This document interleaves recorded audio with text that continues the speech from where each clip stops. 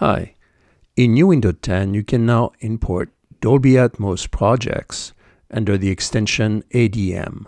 Under File, Import ADM. To establish communication and controls with the Dolby Atmos Renderer 3.3, you first need to go to Studio, Studio Setup, and select the Dolby Atmos Bridge driver, which gets automatically installed during the Dolby Atmos Renderer software installation on your Mac computer. Under VST Audio System, the Dolby Atmos Bridge driver buffer size can be adjusted in a control panel window. Next, under Studio Object Mapping, make sure you have the local host IP address entered. You should see 10 channels dedicated to your 9.1 bed and 118 available objects, a total of 128 channels. Then click on Map All to patch your Nuendo 10 Dolby Atmos panner to the Dolby Atmos renderer.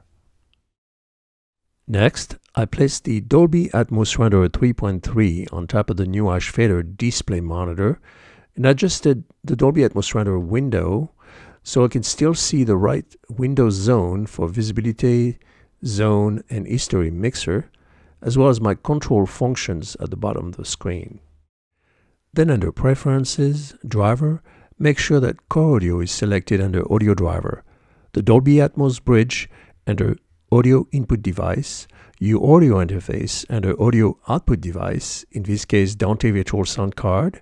Finally, select an external sync source, in this case I used LTC over Audio, as well as an LTC input channel.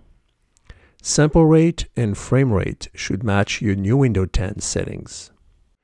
Within Nuendo 10, in order to sync your project with the Dolby Atmos renderer, you will need to add a mono audio track and bus it using one available object mono channel. Under Insert, add a SMPTE generator available under Tools and set it to Link to Transport. Both Nuendo 10 and Dolby Atmos renderer should be in sync at this point. Dolby Atmos Renderer 3.3 now gives you the option to choose a screen or a person for a sweet spot reference, as well as object numbers.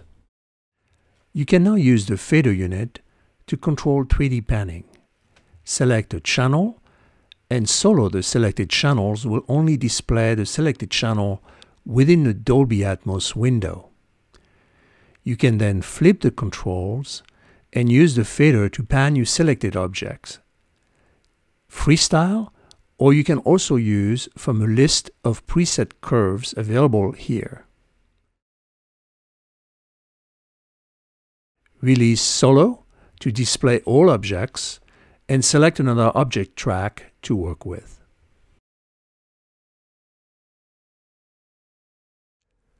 The Dolby Atmos panner can also be controlled from the master unit touchscreen. Finger panning, freestyle panning, using the encoders as well as preset panning curves are available.